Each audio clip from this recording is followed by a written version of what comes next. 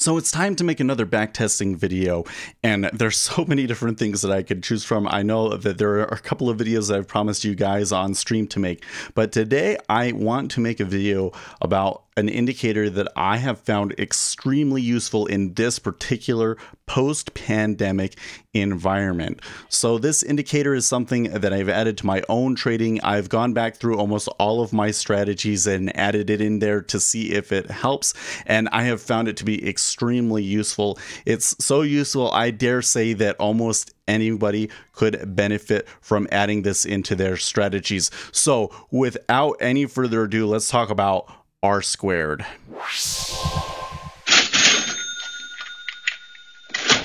Hi, I'm Speculator Seth, and if you enjoy this video, make sure that you come and check out our live stream every weekday from 8:20 to 10:30 Eastern Time. You can come in and ask me programming questions, and we often backtest things during the live stream, so make sure that you don't miss that. Now, in past videos, I have shown you strategies that are really popular but don't work. Today, I am going to show you a strategy that at least over the sample period is successful.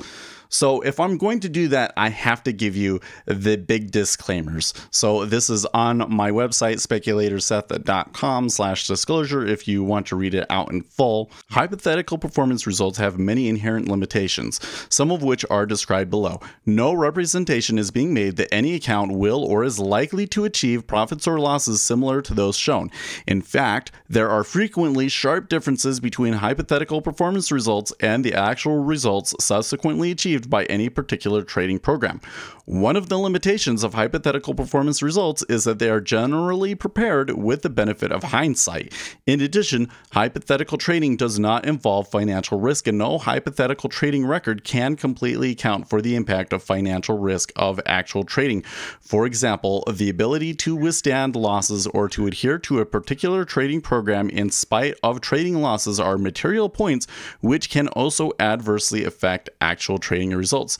There are numerous other factors related to the markets in general or to the implementation of any specific trading program which cannot be fully accounted for in the preparation of hypothetical performance results, and all which can adversely affect trading results. And I want to add to that an emphasis on that these results have been prepared with the benefit of hindsight. We are talking about a strategy that is trying to take advantage of a very specific type of move that I have noticed is very common in the post-pandemic era, and there is no guarantee that that behavior will continue into the future. So with all of that in mind, what are we talking about? We are talking about high R moves is what I call them.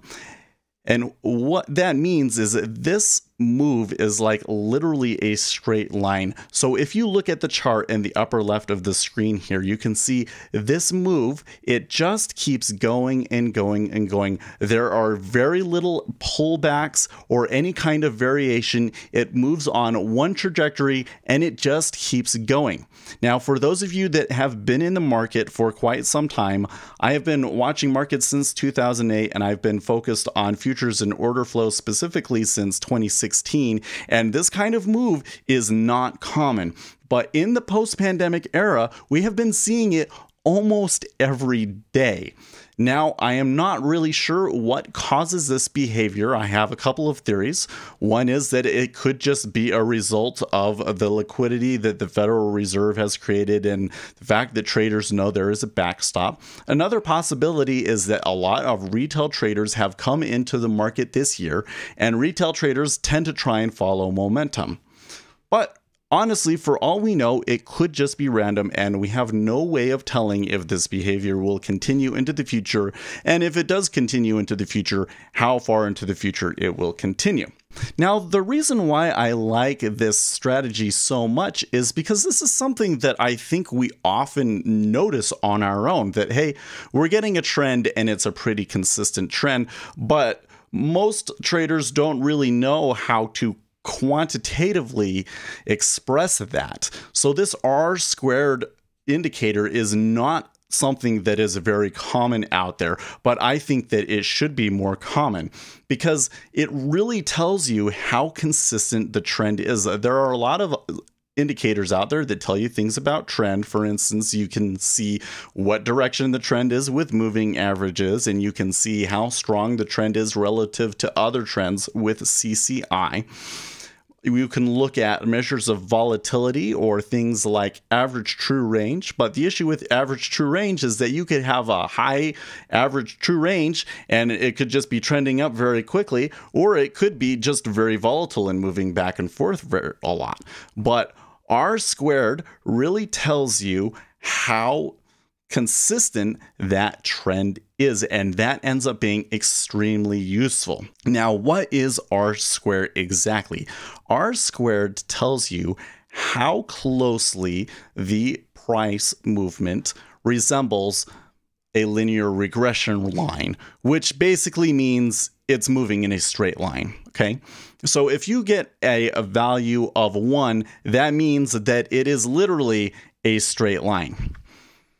A value over 8 means that there is a large amount of consistent trend, or autocorrelation as we will call it.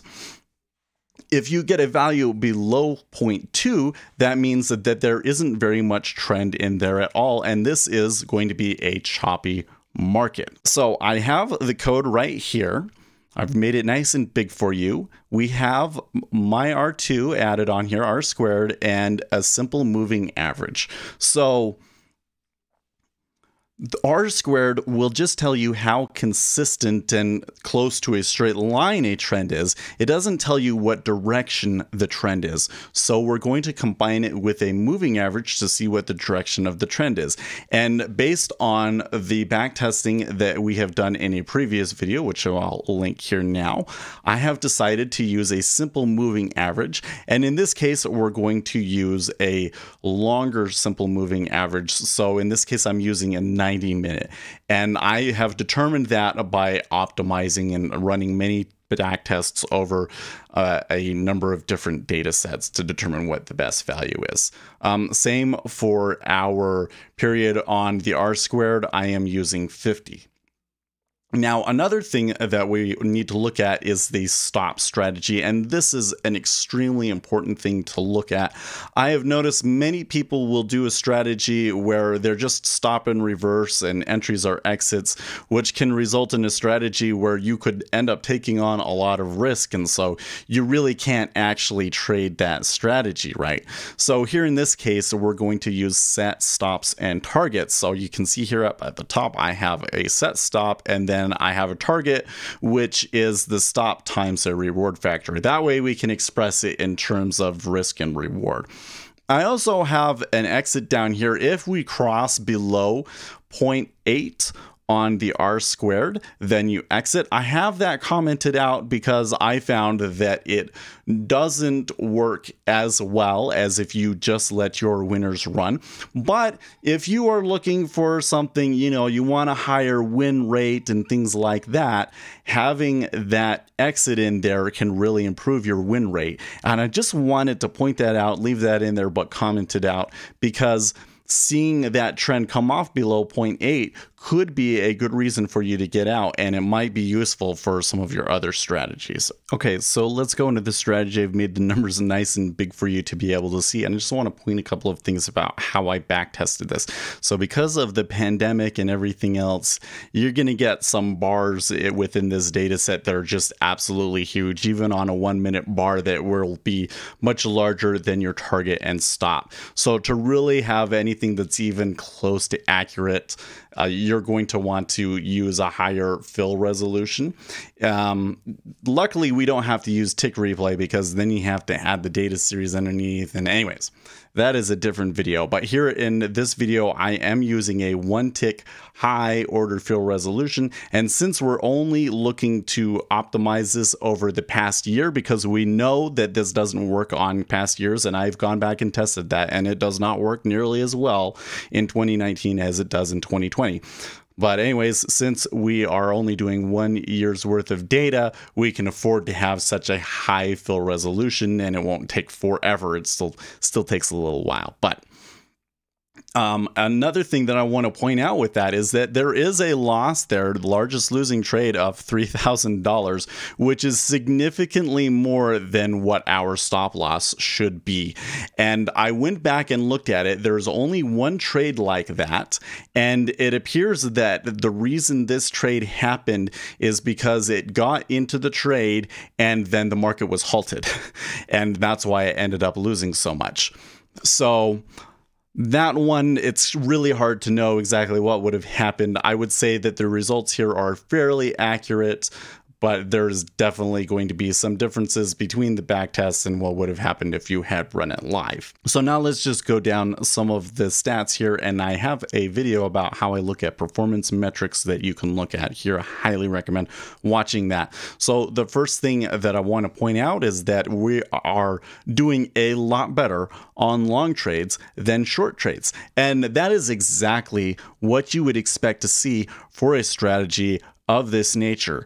In fact, it would maybe make sense to just only take the long trades, because you can see the profit factor on the long trades is 1.2 and on the short trades is only 1.04. Although in this case, the short trades are also profitable. Remember that markets tend to behave differently when they move up as opposed to when they move down. And that means that you're probably going to need different strategies to account for when markets are moving up and when markets are moving down. The next thing that I want to point out is that even though I have set a reward factor of 6, and so we do get a few winners that really go, most of the time they don't go that far, and the ratio of our average winner to our average loser ends up being 2 overall.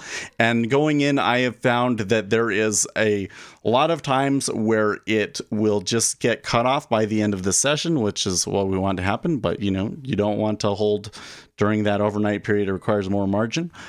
Also, there are a lot of cases where you just get an entry the other way. It's held it that long. So the next thing though is that when you look at the percent profitable and you factor in what your ratio is, 35% to 38% win rate is actually pretty good.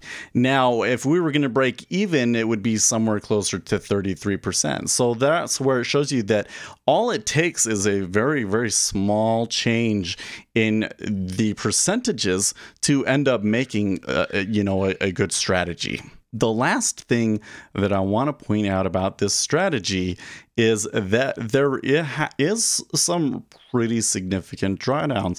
So this is something that I find happens very often to traders that they don't factor in here. This strategy at one point failed 18 times in a row. So if your strategy failed 18 times in a row, would you keep trading it? Would your account be able to handle that big of a losing streak? That is something you absolutely want to factor in. Okay, and last, we should go into all of the fun little charts in the analysis section of the strategy analyzer. Something here in the cumulative net profit that I find really interesting is this curve. It's really kind of follows a square root graph, which I don't know what implications that have, but it's very interesting because this is something that comes up again and again and again in the scholarly literature. I do think that the R squared would be something worth investigating. So if you're like a researcher at a university or something, like, hey, take a look, right? Next thing is we should always go and look at these drawdowns. So cumulative net drawdown, we can see here that it has some pretty bad drawdowns. Now, there are a lot of things that you can do about that. For instance, we don't have any daily risk management built into this strategy. And I assume that you would take this and apply it to your own strategies to try and improve it. So maybe that can be improved. But as it stands here right now, you probably wouldn't want to trade the pure version of this strategy as a retail trader unless you really had a big account, because some of the drawdowns on this are quite extreme. Same with if we just look at the max drawdown, this is just like how much did it draw down on a single day. Here's this day in March the 16th that was just an absolute dismal failure for this strategy. One thing that we can do on those sorts of things is to tell the strategy to just not trade if the volatility or the average true range is too high. Next, I want to look at the MAE and MFE. So MAE stands for maximum adverse excursion, and this means once you get in a trade, how far against you does the trade go? And you can see that it is fairly evenly distributed, which is not necessarily what we want. What that means is that a lot of the trades that we get that end up being profitable, we get into them and they still go against us before finally going in our favor.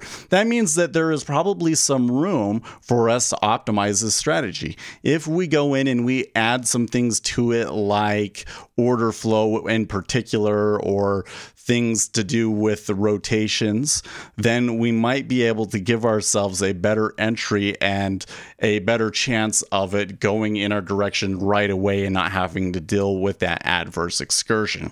On the favorable excursion, you can see here that we are getting some of our winners to run, and that is good.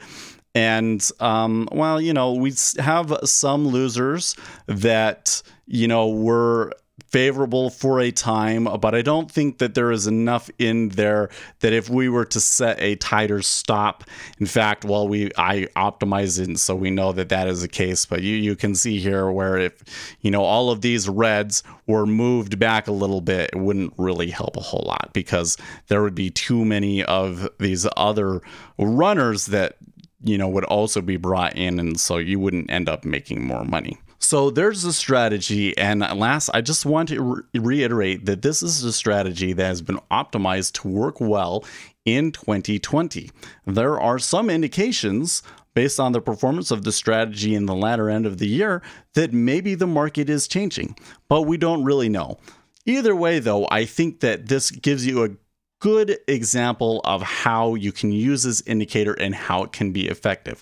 When R is very, very high, then you got a large degree of trend and autocorrelation, and it makes more sense to use trending strategies. And when R is very, very low, then it makes more sense to use mean reversion strategies. And this is something that I think that all retail traders struggle with. And here is a quantitative way for you to filter that and determine which strategy to use and not use. So that is why it has made such a big difference for my own trading. I hope it is useful for you as well. And I will see you guys when I am streaming in the morning. In the meantime, stay profitable, friends.